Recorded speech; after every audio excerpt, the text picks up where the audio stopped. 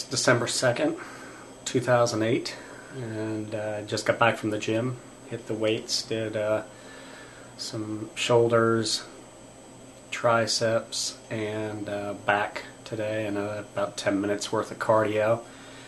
I am trying to establish this early morning habit. It's almost 7 o'clock, and I've been to the gym, done a few things online, making a video, trying to chronicle what's going on in the quest for health and freedom.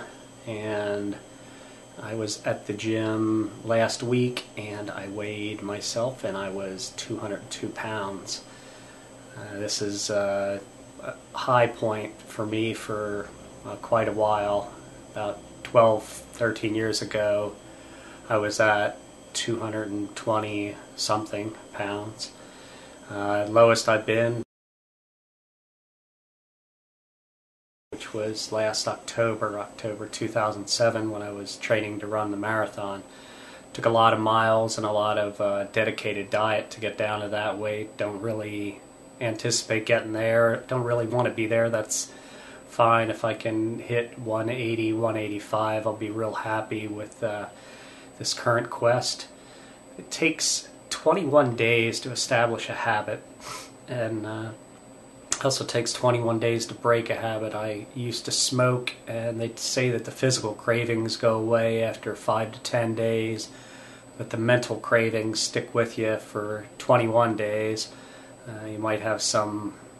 I always had trouble, like if I would go out to the club, if I'd have a beer in one hand, I'd kind of be wondering why my other hand was lonely. It was missing having a cigarette in that hand, but got over that. So 21 days to make a habit. Today is the first day that I went to the gym early.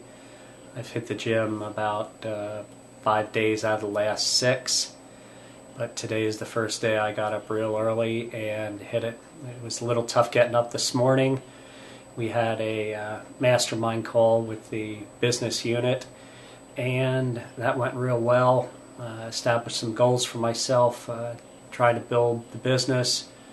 And when you're thinking about health and nutrition, definitely supplements and quality supplements are a big part of it. And I have, after doing research, found the company that I think has absolutely the best supplements out there, and not just by my opinion or their opinion, because every company will tell you that, but if you get third-party verification of the quality and the bioavailability of the products, that's what you're really looking for.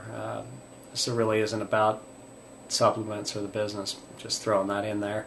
If anybody's interested, I can certainly give you more information on that, but working on establishing a habit. Today was day 1, 20 more days and it'll be ingrained in me that I just automatically get up at 5:15 and hit the gym and start off my day in a healthy way.